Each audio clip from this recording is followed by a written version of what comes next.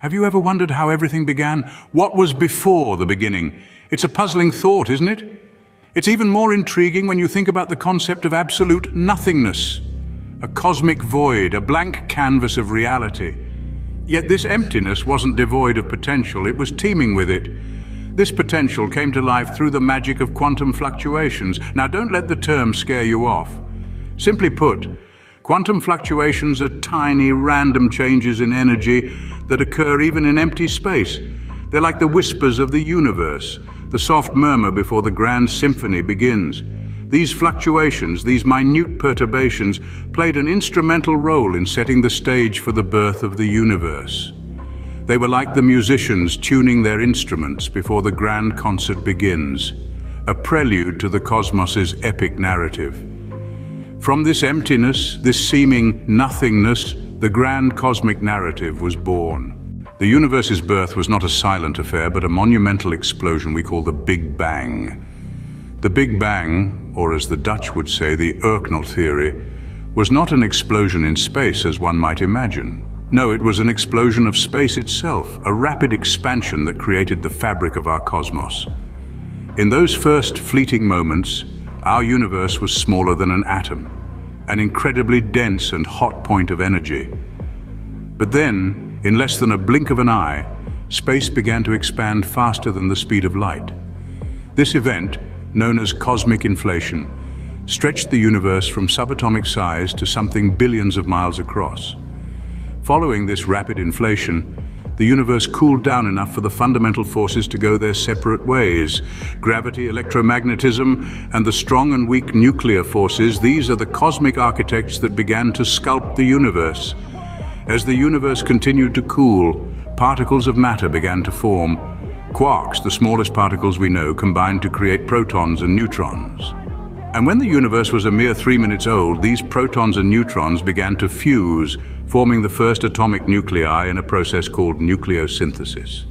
The universe, once a simple point, had begun its complex evolution. It was no longer a featureless soup of energy, but a cosmic landscape where matter and forces worked in unison, setting the stage for the grand cosmic narrative that was yet to unfold.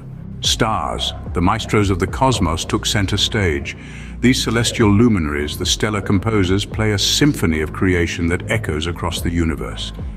But what is this cosmic melody they weave? It's the music of stellar nucleosynthesis, the birth, life, and death of stars. In the heart of a star, under immense pressure and heat, the simplest of elements, hydrogen, undergoes a transformation, a fusion, yielding helium and releasing energy. This energy, this radiant light, is the star's lifeblood, its heartbeat in the cosmic orchestra. As stars age, their symphony grows more complex. They begin to fuse heavier elements, helium into carbon, carbon into neon, and so on, until iron is forged in the star's heart. But iron, stubborn and unyielding, refuses to fuse. The star's symphony reaches a dramatic crescendo and then silence. The star's core collapses under its own weight, triggering a supernova, a celestial spectacle of unparalleled brilliance. And within this cataclysm, the final act of the star's symphony is played out. The extreme conditions catalyze the creation of elements heavier than iron, including those that make up our own bodies. Through their life and demise, stars weave the elemental fabric of our cosmos. They are the alchemists of the universe, transmuting simple elements into the complex tapestry of matter that surrounds us. So, the next time you gaze upon a star, remember, you're witnessing a stellar composer conducting the symphony of the cosmos. The universe's symphony reached a crescendo with the formation of galaxies. Amidst the cosmic murmur, gravity began its masterful choreography. Like a cosmic ballet, particles of matter started dancing to the rhythm of gravity, drawing closer and closer, swirling into a hypnotic galactic waltz.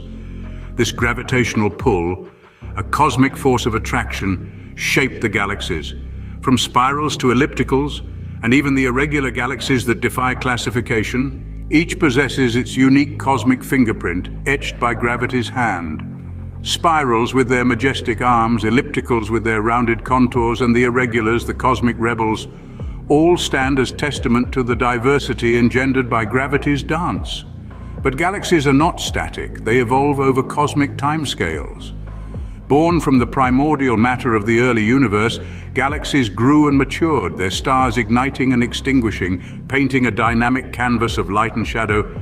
Some galaxies collided and merged, their gravitational forces intertwining in a grand cosmic spectacle. Through these collisions and mergers, galaxies transformed, their shapes and sizes evolving in this celestial ballet. These colossal cosmic entities, galaxies, are more than just clusters of stars and cosmic dust.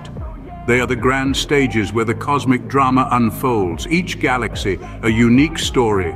Each star, a unique character. Each planet, a unique scene. From the birth of stars to the creation of planets, galaxies are the cosmic theaters of the universe's grand narrative.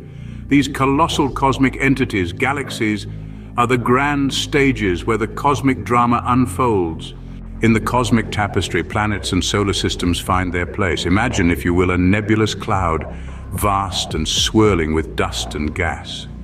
This is the cradle of celestial bodies, a nursery for potential planets and solar systems. As the fabric of this cloud condenses under the relentless grip of gravity, a star is born, illuminating the surrounding darkness with its nascent light. Around this newly formed star, remnants of the nebulous cloud begin to coalesce. Dust particles collide, sticking together to form planetesimals. Over time, these planetesimals grow larger, their increased gravity pulling in more and more material. Eventually, they form protoplanets, the precursors to the planets we're familiar with today. These protoplanets continue to evolve, orbiting their parent star in an intricate dance. Some collide and merge, growing larger. Others are flung out of the system entirely, victims of gravitational slingshots. Over millions of years, a solar system forms, a harmonious ensemble of planets around a central star. But the cosmic narrative doesn't end there. Each solar system continues to evolve. Planets cool, develop atmospheres, and perhaps under the right conditions, life may even take root. From dust and gas to intricate dances of celestial bodies, the universe continues its ever-evolving narrative.